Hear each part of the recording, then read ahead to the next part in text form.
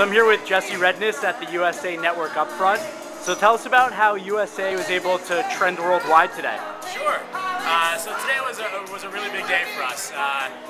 What we decided to do is we brought in our real important people, aside from the advertisers, we brought in the fans. And that's really what the Characters Welcome brand is about. Bringing in over 100 fans onto the red carpet. They're tweeting live while all of our talent was coming into the event. We were able to actually push the USA Upfront hashtag and trended worldwide with that at the very beginning before the event even started. And as we got into the event, we did a really great natural integration, which is what our network is really about, is the fusing of digital, social, on-air, linear worlds together.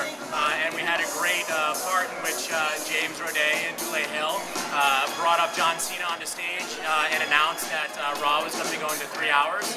And John Cena tweeted that out to his 100 million fans and followers across the WWE Nation and USA world, and we actually trended twice in the same upfront. And I believe we were the only actual network to do that during Upfront Week. So it was very humbling to see that and to see the fan support, and so we thank everybody for that. Great, thanks so much.